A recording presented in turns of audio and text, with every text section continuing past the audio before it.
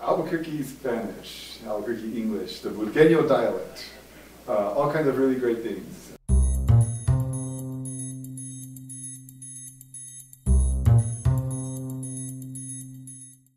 So, where do we hear all this stuff? You know, I think that we get, if you want to hear the Burqueno dialect, where do you go and what are you going to hear? To that I answer, you just have to really just leave your front door. Say things like, are you coming or what? We're going to land out at this party. I was just going to say that.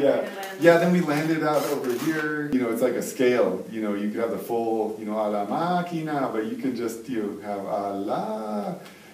Here's another one that's very Burqués. Oh, sí.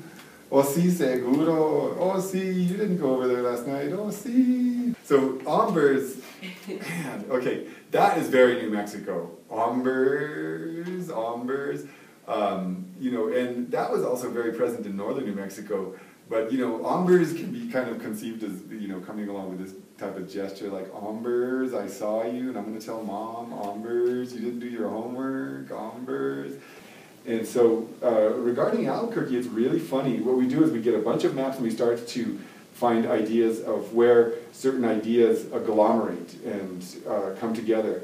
And so, some of the words that really come out, obviously, is the word Spanglish. And so what we're seeing in the way that we're getting, you know, looking at hundreds of maps and hundreds of comments that people to put on these maps, we see that there is going to be this emergence of the central zone of New Mexico as kind of this Spanglish zone. You'll have people who are also very much towards the monolingual end of English who will still use these isolated words in such things as bueno bye, you know, in things such as look, que cute, you know, and so this is a way that people show their solidarity with the speech communities to which they pertain. I think is one of the most important things to remember about the Burqueno dialect is that this is a reflection of being bicultural, it's a reflection of identity.